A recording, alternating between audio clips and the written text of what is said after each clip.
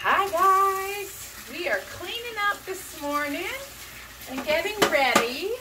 I'm cleaning my K-cup to go meet Sarah, my niece, and my cousin Debbie at a place called Black Pan Gorge, and we're going to go for a walk, a nature walk. It's going to be a beautiful day, like in the 70s, and to me that is perfect weather. Did I say welcome to my crazy life? No. Welcome to my crazy life. It's Lori. Starting the vlog, and I'm right now, sorry for the water, but I'm tidying in the kitchen. Look at this mess. Guys, I've got a mess. I've been cross-stitching like a maniac because I want to finish laying the bricks on this one project that I'm doing. I am rinsing out cups so I can make some iced coffee for my trip. It's not really a trip. It's about, from me, I think it's about a half an hour. My cousin lives in Heath, where it's at. And then my niece, Sarah, I think she's got about a half an hour drive too. But this is a place she really enjoys. I've not been. But I know it's beautiful. I saw some pictures, and I know we can get our kayaks going soon, and all the cat bowls, guys, all the cat bowls, and go from a place called Dillon Dam, which is like a little lake place, and we can kayak through the gorge. So I would like to check that out today, and then see about us doing that.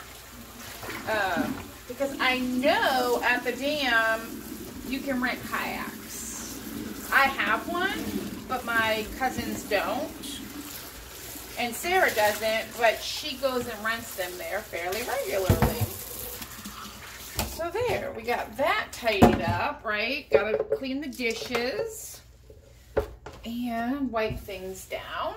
I need to get I want to get a new kitchen faucet. I need new bathroom faucets, but with time, that all costs. Oh, speaking of costing, I went on like I do every day and checked IKEA to see if they're doing, it's their click and collect, if they're doing it at my store, and I think they've opened it up today. The website is pretty much crashed right now, so I'll wait till later, maybe tomorrow, hopefully. I will be able to order my desk for my office so I can get that set up. Because right now, things are just too much up there. Too much for me to handle. The mess, the unkempt, untidy area. Too much. The other thing that's too much is my coffee situation, guys. I just love coffee of all flavors and varieties. But it's messy. And here's what I'm contemplating. Tell me I'm crazy so I don't do it. I have right here my Keurig, which I use every day. Because I'm an on-the-go kind of person, you know. Oops, I'm going to turn that on. I'm an on-the-go kind of gal, so my Keurig works perfect for me. But I love iced coffee. I like cold brew too, and I have my little cold brew set up, which I guess I could just do. But I love iced coffee, like brewed iced coffee. I'm debating going out in the garage and getting my coffee maker. So before I got the Keurig, I have a Cuisinart grind and brew. So you put the beans in it, it grinds, and then it brews the coffee into a pot. You don't have to use the grinding function. And I was thinking, gosh, if I had that out, I could make pots of coffee and put it in the fridge, and then I would have iced coffee for all summer. Is that excessive? 2 coffee makers? Or should I just bring it out to brew the coffee and put it away? I don't know, guys, but I'm contemplating, and unfortunately for me, contemplating typically leads to just go do it, you know? I don't know. This is vinegar and water, by the way, that I'm spraying on my Keurig. I like that for my appliances and stuff because it's not, you know, poisonous like chemical cleaners are, which I use chemical cleaners too, don't get me wrong, but around the Keurig, I prefer the vinegar water. Yes, it smells, I know, but it goes away pretty fast, and it cleans up my maker. I like to keep it. Sorry, breaking things. This is why we can't have nice things, guys, because I break all the things. All right. So what we're gonna do, I had leftover coffee in my cup this morning that I didn't drink. So I just put it in here. I'm gonna brew another cup. No, I'm not. It's 9:47. I have to leave here around 10 o'clock, 10:30. So I'm just gonna clean out my cup. I'll put some ice in here. And this is just to have on my way there. When I get there, I will, or I have a water bottle. Oh, I'll show you my water bottle. I gotta fill it. Hold on one second. Okay, I decided I am brewing more coffee because that's just not enough.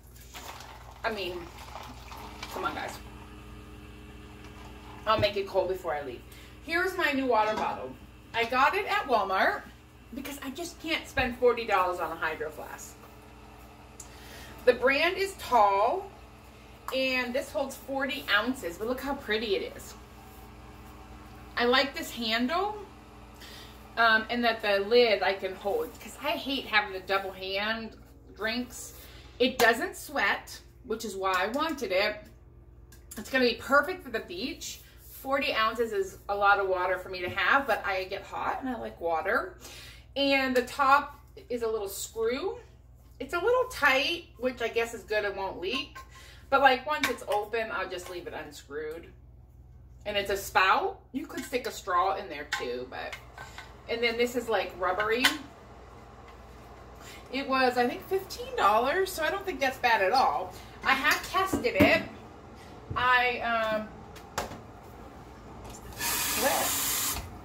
And the lid's been on. I put ice in it and water and left it overnight. And the next day I came and it was full of water. And I just used my ice cubes from my ice maker. And then I think that's enough ice. It's about there. Maybe I'll get a little more ice. I need to clean out my ice maker.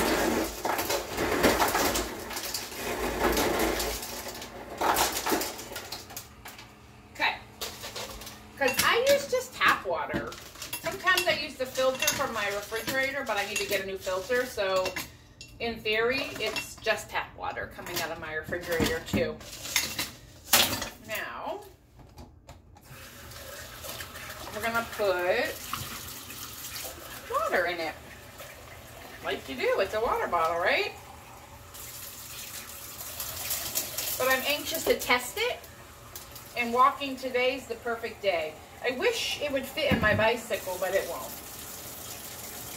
So I have on my bike 2 water bottle holders. And what I typically do on when I'm riding is I freeze one of the water bottles, or I'll half freeze them both, with one with like a Powerade or a Gatorade and one with water. So I'll fill it halfway, freeze the bottom, pour my cold liquid on top, and while I'm out bicycle riding, it stays cold longer. So there, we have water. It doesn't leak. It's already pretty, so I don't have to stick stickers on it. It matches my bag, because that's important, right? And then it has this handle. It's heavy, though. Guys, water's heavy. So we'll carry it with us while we walk, and I will have water to drink. Now I have this hot coffee that I'll put my cream and sugar in, drink a little hot, and then I'll put some cold in there for my road trip here in a minute. And I will bring you along, and I will get Sarah to say, I'll ask her. I won't assume she will, but I'm sure she will. I will ask Sarah to say hi so you can see her face, and maybe Debbie will say hi too while we're out walking. because I think that would be fun. I store my sugar packets, which I need to figure out if this whole earth comes in like sugar and not in just packets. But anyway, I store them all in these mason jars. I have that one, and then I have my coffee one in a basket. All right, I gotta get ready to roll. I will see you on the trail. Now I have it on. Hi, pretty people. I'm Sarah. I'm Debbie. She's with me. They're together. I saw you, girlfriend. I saw you. I was there. Should I take my shoes off? Sure. We're the yes girls. Yeah, gotta put them in sports mode. Crocs. I do not understand. I gotta do a test run. Okay. It's like this. It's okay. Whoa! I failed. I did not fail. Try again. We don't fail. You tried. It looks like a challenge. Okay, ready? Yeah. Woohoo! Guys, I'm at Costco. Look at the ribs. $32, but it's 3 racks. So I grabbed one of those. For vacation, I got my cheese whisps. Very low carb. But look what I found. It's macadamia, pecan, pepitas, almonds, and cheese balls. Keto mix. Pretty clean. No sugar. 4 carbs. All natural. I think that was like 13. And then I got for the trip as well some chicken strips. I don't know if I would only need one of these to take, but they're going to be for the beach, and I'll explain that in a second. And look at this. Aloe vera. Cool Spearmint Time hand sanitizer with eucalyptus and essential oils. It's a nice size. And then I grabbed some sandals. They're Izod. They're cute. They were $15. So that's everything I bought. All right, now what we're going to do is wrap up a couple racks of ribs here. So, this package that I got from Costco, sorry, I gotta wash my hands, came with 3 of these racks, which for our family, that's, you know, dinner. For me, not dinner. So what I'm gonna do is I'm just wrapping them in foil first, nothing too crazy, right? And then I'm gonna wrap them in plastic wrap and put them in my freezer because I won't eat more than, it'll take me probably, I would say, a week to eat 1 wrap that I'm going to cook in the crock pot tomorrow. I will bring you along with that. So what I'm trying here for is to really get these in here. Now I will eat these this summer. This is not, oh, excuse me. This is not long-term storage for sure. This is keep it in the fresh in the freezer, airtight. Because that's how we roll around here. And then one more the other direction. I have this big container of saran wrap that I got at a kitchen supply store a while ago. I don't often use it, but I decided it's going to get used now. There we go. And what I like is it's huge. It's like 2,000 feet. There we go. So I'm going to wrap them both up like this and put them in the freezer. Now, the one I'm keeping out, let me show you what I'm going to do with that. If I can find my big cutting board. Wait 1 second. I got my big cutting board and a knife. And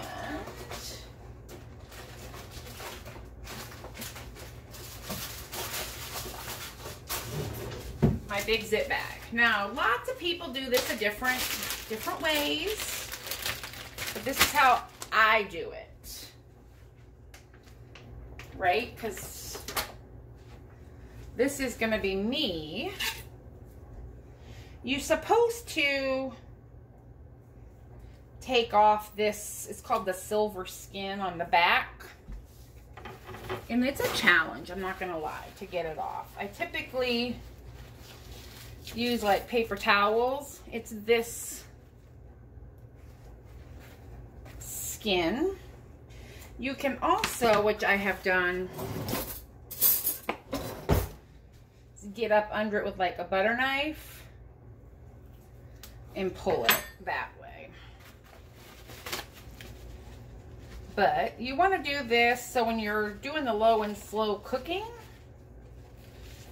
it helps it in the flavor. Now this end there was hardly any, so that was it on that side. And over here, but if your hands get like greasy from the fat, you can't get a good hold on it. So there we go.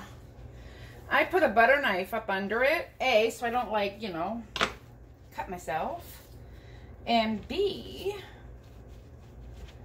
it doesn't cut through the meat. And there we go. There's one more, and then one little piece over here. Nothing major. Need one more. And if it's really good like that, you can get your hand up underneath there, and that helps you. Okay, one more. There we go. I got it. Okay. Then I flip it over, and I cut them into however many ribs that I think for a meal for me.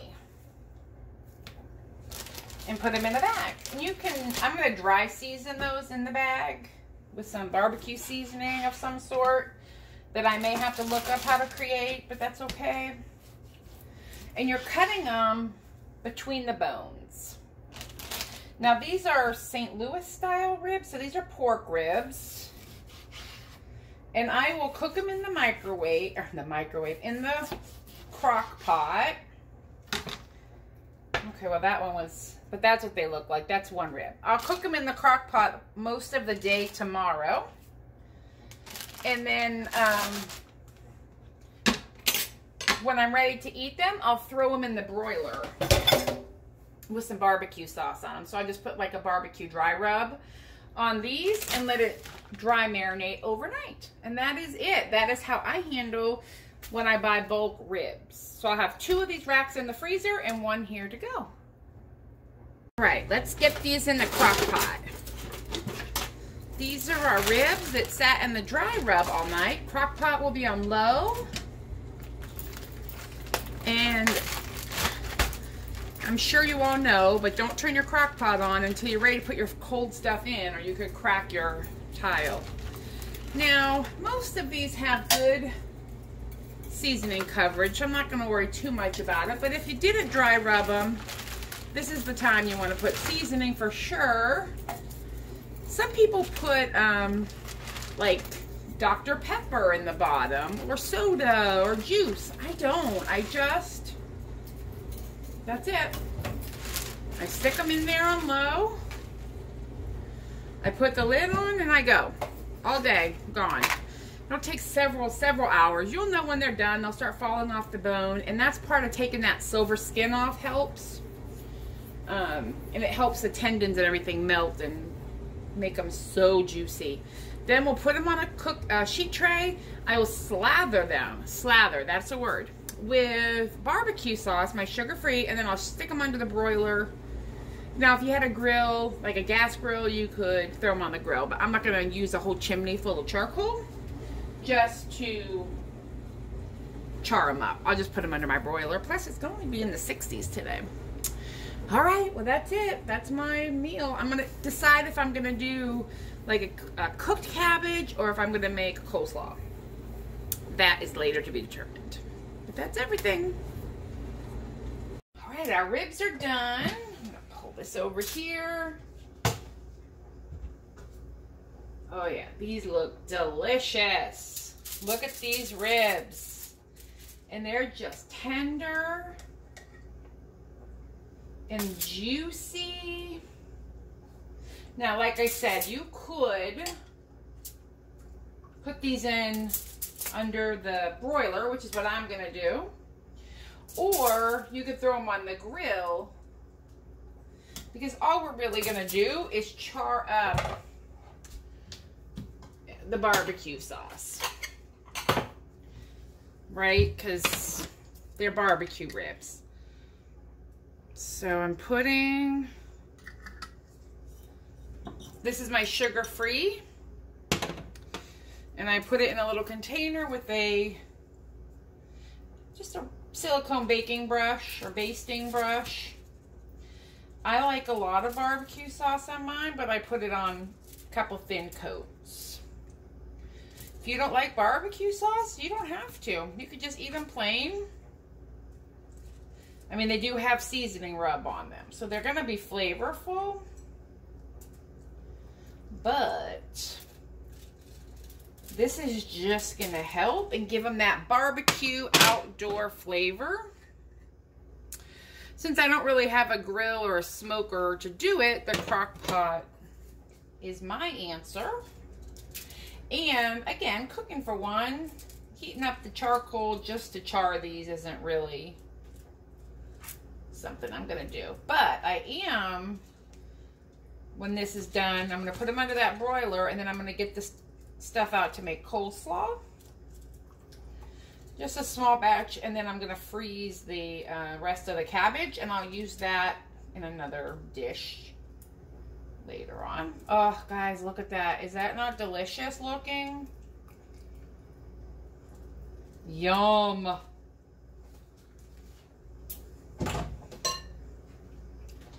Okay. I'm gonna stick these in the broiler in a minute, but first, we're gonna whip up some coleslaw sauce, right? Because that's what we need.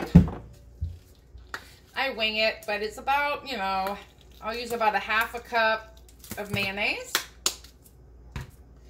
just a little drop of lemon juice,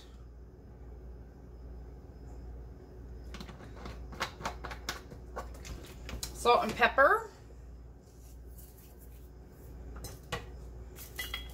and I want to put this on my cabbage and let it sit. I like a lot of pepper. We've talked about that. And then I just need a little splash of vinegar. You can use any kind. I have white vinegar here. You could use apple cider, would be delicious. I'm also going to stay, now the real recipe, or a recipe that I have seen, calls for sugar. Clearly I'm not using real sugar, but what I do is stick a packet of my sweetener. The recipe, one of the recipes I saw called for 2 tablespoons of sweetener. That's a lot.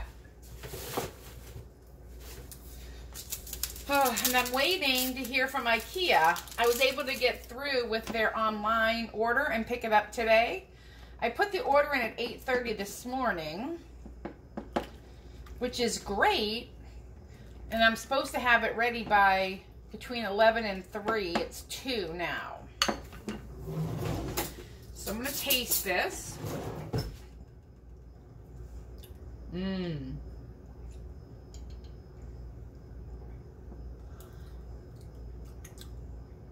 plenty of salt in it.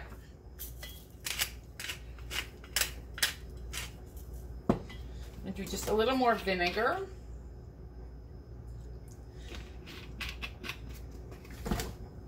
Just to give it that kick. A little bite to it. I'm a very pickly person. I like pickles. I like vinegar and that tang.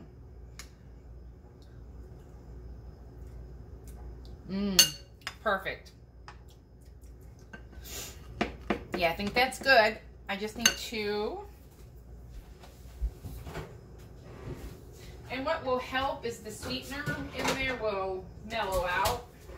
Now I'm not going to use all of this cabbage. That's just too much for me. But what I am going to do is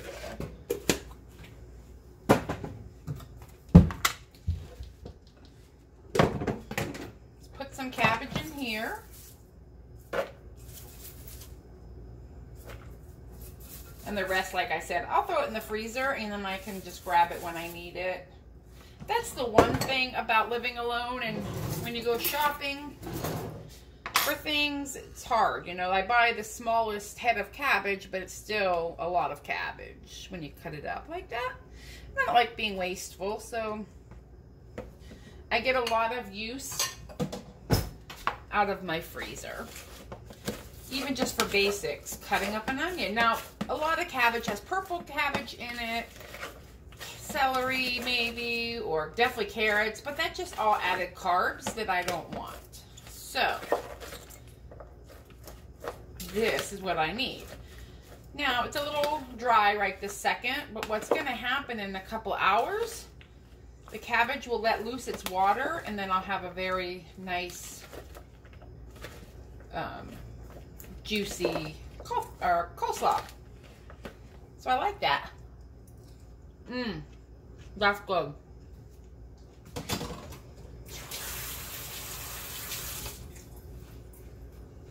Okay.